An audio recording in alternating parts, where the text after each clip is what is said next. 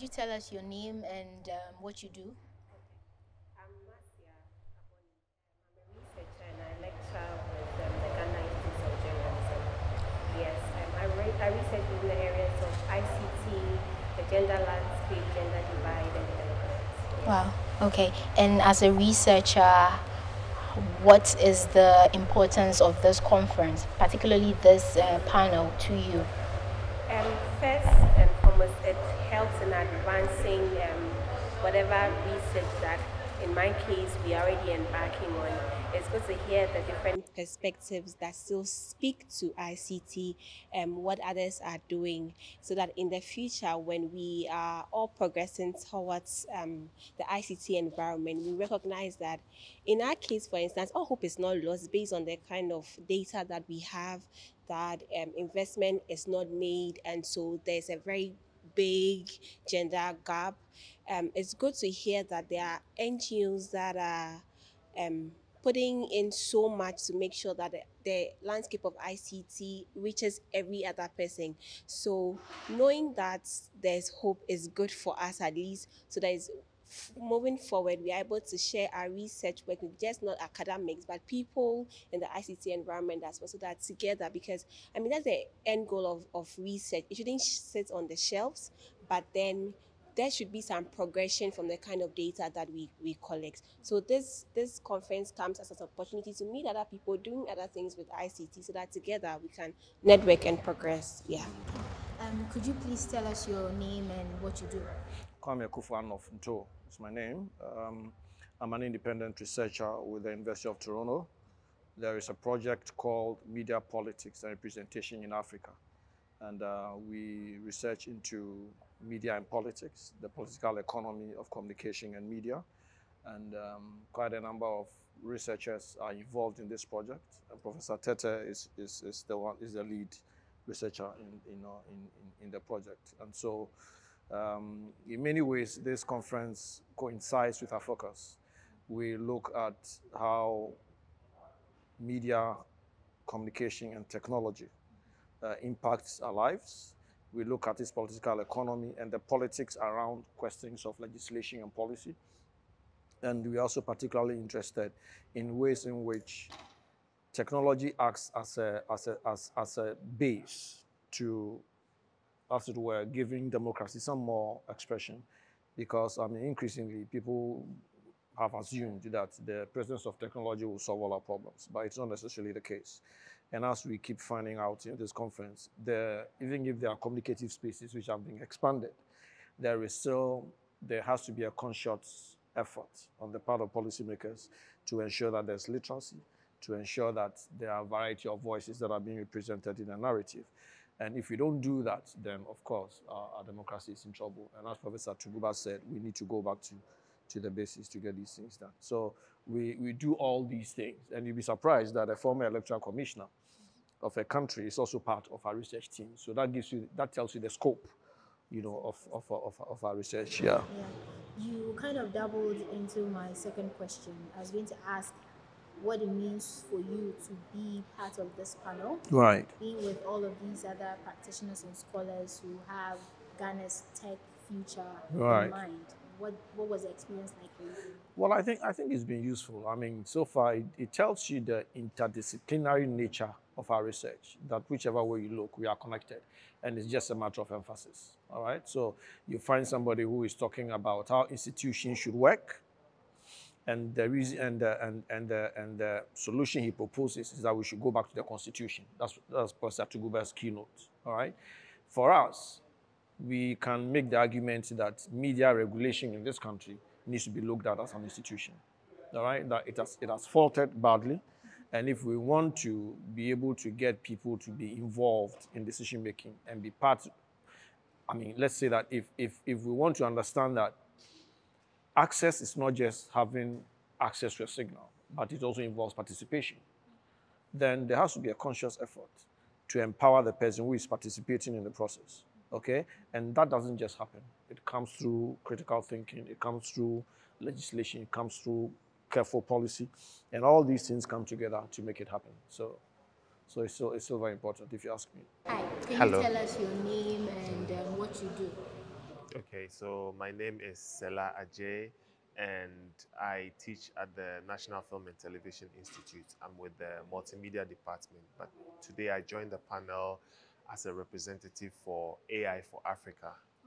And AI for Africa, like I said during the discussion, is an international consortium of professionals, both here on the African continent and in the diaspora, and is made up of scholars, philosophers, psychologists, app developers, gender activists, people who work in the policy space, lawyers, and generally professionals who tend to provide solutions to some of the problems we face in our tech spaces, creating more equity and bridging the diversity gap, and also promoting more inclusivity within the technology spaces. Yeah.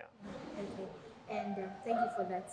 And being here today with these other panelists, what has been the experience like for you? How important was this conference and the panel in particular to you as a researcher who has an interest in Ghana's tech future? Well, I think there's a lot of take-home information that converges at a point, because we are all talking about similar issues when it comes to Ghana's tech future. Okay, so my co-panelists spoke about several issues which fell on the borderline of equality in our tech spaces. I think that was one of the central themes within the discussion, and then also safety and sustainable technologies that can preserve our well-being. So in terms of how impactful this panel discussion has been, I would say that we are all picking up from where we left off, because we are discussing similar issues, and it speaks to the importance of technology corporations, people in the industry, and academics speaking to each other to be able to find lasting solutions to the various challenges we face. And like we raised in our discussion, AI and technology seems to have like a double-sided face. On the outside, they just project the good of AI and technology, but people are not critical about the ethics, the morality, and the safety about some of these systems. So I think it was great to have this discussion so that the conversation continues, and then we can find, more common grounds to be able to solve all our problems. Could you please introduce yourself and tell us what you do? Okay. My name is Ulzen-Appiah. I am a social entrepreneur. I lead the Ghana Think Foundation. We are a social enterprise in the youth empowerment space with programs for young people in networking, mentoring, training, and volunteering. What has the experience been like for you today, joining this panel with other like-minded people who have Ghana's tech future in mind and at heart? Well, I think there's a diversity of opinions amongst the people who are here. So I think that is great. I think we're all here to learn, right? I mean, at Ghana Think, we always talk about learning, right? We always continue to learn. So hearing different things allows us to be able to even do what we are doing better. So I think it's been great, hearing what people have to say about Ghana's tech futures, and especially how we can build towards envisioning the Ghana that we want. Please introduce yourself and tell us what you do. My name is Seyram Avle. I am an assistant professor at the University of Massachusetts Amherst. I study the design and uses of digital technologies, mainly in parts of Africa, China, and the US. So I think about who's collaborating with who to make digital technologies, how it's being used, and to what effect. As a researcher, Yes. what has been the experience like being on this panel, first as a moderator and as a contributor, and also sitting there with people who have Ghana's tech future in mind and at heart? Well, I mean, I wish we had more time, right? That's my first thing, because we put them on 2 panels for a reason. There's a lot to say about the research. As you heard, everybody's doing really interesting work. So I would have loved for the researchers to unpack more of their work. And then the practitioners are in different sectors too, right? So it would have been great to hear more. But I think we managed to rally, right? We had a conversation of some sort, and the conversations have continued. I don't know if you caught it in the background, but experts were talking to each other, and it was, so on that level, I think it was successful. And hopefully when we meet people, they'll also talk about it. So we can put this video out, right? And generate conversation about technologies. And Ghana being at the crossroads just mean, to us, it means, where does Ghana go? The fact that this technology doesn't mean we have to use it in the same way that other people are using it, right? So we have to be mindful and critical in thinking about how can we use technology for Ghana's good in a way that benefits everybody, not just, elites or, people like me who are in academia already. We need to include everybody. So how does technology lift everyone up? Because it's possible, but it can be done by itself. Technologies amplify whatever is underlying in society. So if we as a society decide that we want a more inclusive, more beneficial society, that's how we will use technology, right? But if we decide that we're going to keep fighting each other or whatever, then that's how technology will be used to. Look at around the world. Technology can be used anyhow. So it's up to us as Ghanaians to be mindful and critical about how we include technology in our media, in our daily lives, etc., etc., etc. Hi, could you please introduce yourself? Tell us what you do as well. I'm Tettey, and I serve as Vice President of the University of Toronto, and also a political science professor at the University of Toronto, Scarborough. And my research is on media and politics, civic engagement, and technologies, and as they pertain to politics and civic engagement. So that's my work.